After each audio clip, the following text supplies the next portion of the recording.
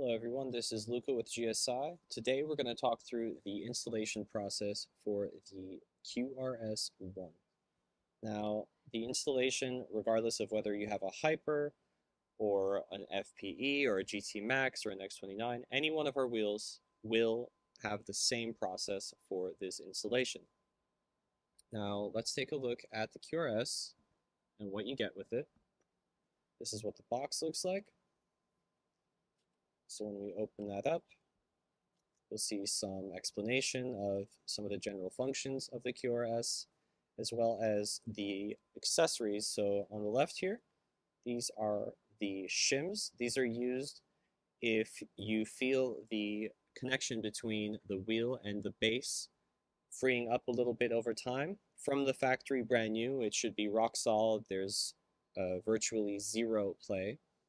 And if we do feel that there is a little bit over time, these are provided so that you can add more to the base side and remove any play that may have developed over time. But that's what these are for. Then we have our two Allen keys. We have a 3mm and a 2mm.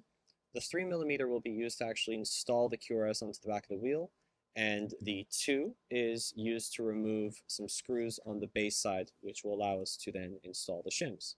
We're going to go through all of that in detail in just a second here. Then we have our beautiful red QRS in the box here. This is what that looks like. Here's the base side with the shim cover.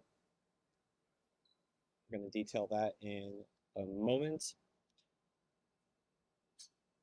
And this is the part of the QRS that will actually be going onto the back of the wheel. So the mechanism is very straightforward. You just pull, and that's what will allow the wheel to be released from your wheelbase.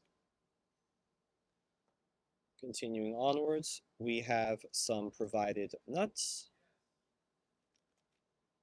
We have the wheel side screws. And here are those longer screws which will pair with the nuts. So this is used for scenarios where you don't exactly have a threaded side going into a wheelbase or a hub. And so moving on with the installation process, we're going to get our 6 screws out. And we're going to grab our Allen key. And we're going to move on to the installation process. So the first thing I like to do is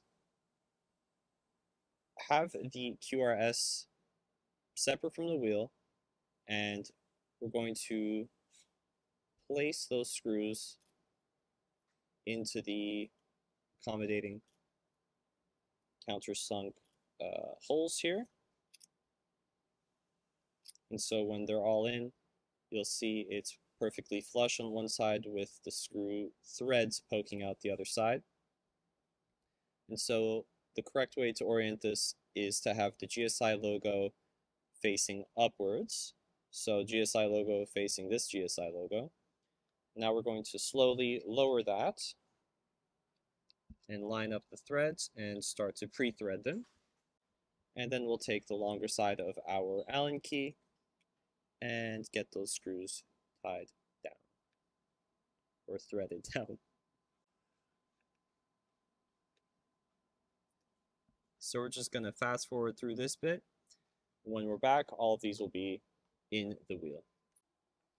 Okay, so now that we've got all of our screws threaded down, we're not done yet. We do want to make sure that they are tight, and so you'll want to use the stubby end of the Allen key and go all the way around and start to tighten this down. You would just work your way around until they're all nice and snug.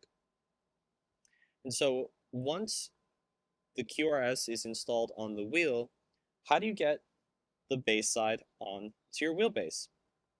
So in the case of the SemiCube, we have an adapter called the SC2-X, and this is actually used to replace the default SimiCube puck, which is used on all SimiCube wheelbases. So how you'll go about this is you'll remove the 3 screws from the SimiCube puck, remove this, and you'll have 3 screws we provided. They're identical to the SimiCube ones, except they sort of match the black on black. The choice is really yours which you use. But then once it's installed onto the SimiCube wheelbase, we'll then be able to line up, again, GSI logo facing upwards, the wheelbase side of the QRS and install it. So then now you'll have a direct connection to the SimiCube wheelbase. There won't be like an intermediary quick release onto another quick release. It's just the QRS side. So that is what this adapter is for. We've received a lot of questions about this, and so hopefully that's answered many of them.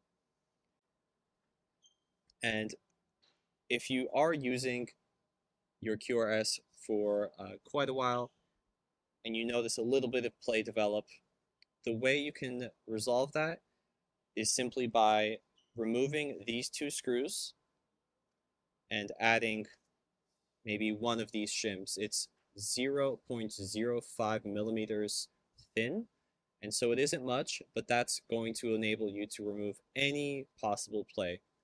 And so once it's all connected, you just basically have to push it on like so. You don't have to pull the latch here to get it on. You could do that if you would like, but you could just as well just push it straight on and have that rock solid connection. Hope that helped. Feel free to leave any comments and we'll get back to you. Thanks.